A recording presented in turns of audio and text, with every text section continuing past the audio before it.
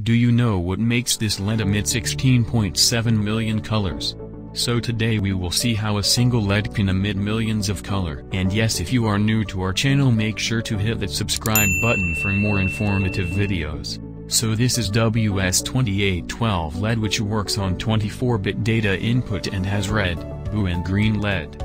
Let's have a look how it looks like.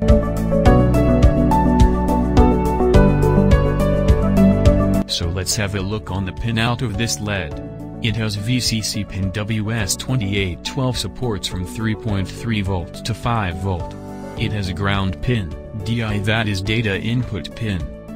Data input pin is a 24-bit data in from microcontroller, 8-bit for red LED, 8-bit for green LED and 8-bit for blue LED, that is 8 into 3 equals 24-bit, D0 that is data output pin.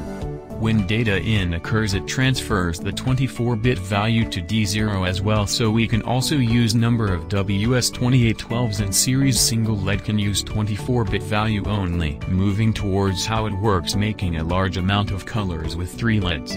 The LEDs are: red LED made of gallium phosphide, aluminum gallium arsenide. Green LED made of indium gallium nitride, gallium nitride. Blue LED made of zinc selenide. It has WS2812 chip that converts the 24-bit digital value to 8-bit, that is from 0 to 255 analog value. 8-bit for red LED means 0 to 255 analog value that controls the brightness of the LED, same as for green LED and for blue LED. Okay, let's have a look on how colors changes with 24-bit digital value. We have 8-bit for R, G and B. For all ones for red, the red LED lights up. For all ones for green, the green LED lights up. And for all ones for blue, the blue LED lights up.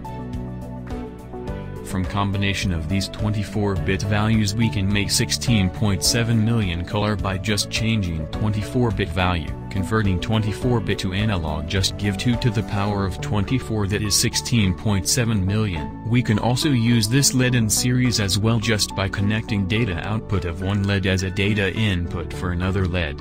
The digital value depends on the number of LEDs. In this case we are using 5 LEDs, that means 24 by 5 equals 120-bit. We need 120-bit of zeros and ones for lighting LEDs. You can also create amazing effects with these LEDs, like rainbow or dropping animation.